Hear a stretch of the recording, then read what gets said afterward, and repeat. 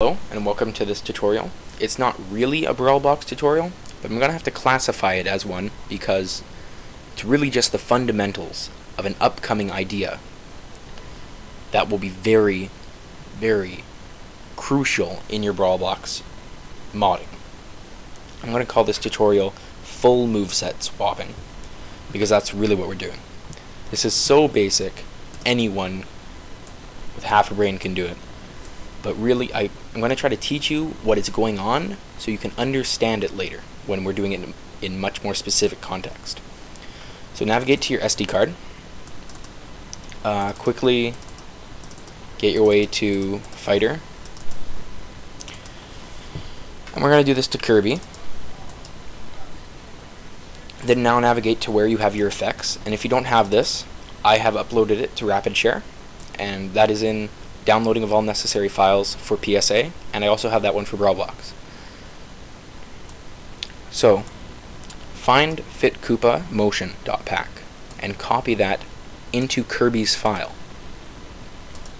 Right click, rename fit Kirby motion.pack. Now when the game loads, it's going to try to do all of Bowser's animations for Kirby. If you can think of it this way, it will really help you in the future. All of the bones inside of Bowser were animated, not the actual skin of Bowser. So you could put Bowser's bones into Kirby, which is what we're doing right now.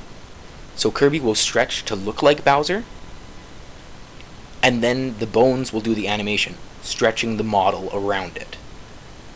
So later we'll be able to do this for some moves, so it only stretches then, and we'll try to look at ways to reduce the amount of stretchage to make it look more natural. But be warned that because, remember in the .pack, not the fit motion, is all your articles. So if you try to do Bowser's Fire, I'm pretty sure it's gonna freeze.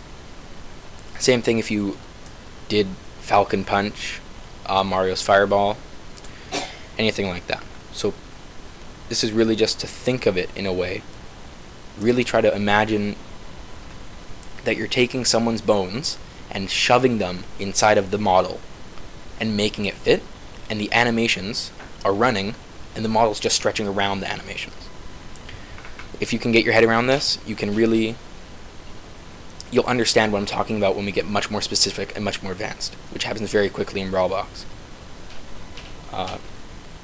Thank you very much for watching this tutorial, and as you'll see in the demonstration, which will be in the description, it's a lot of fun, really easy, and really funny. So thank you again for watching this.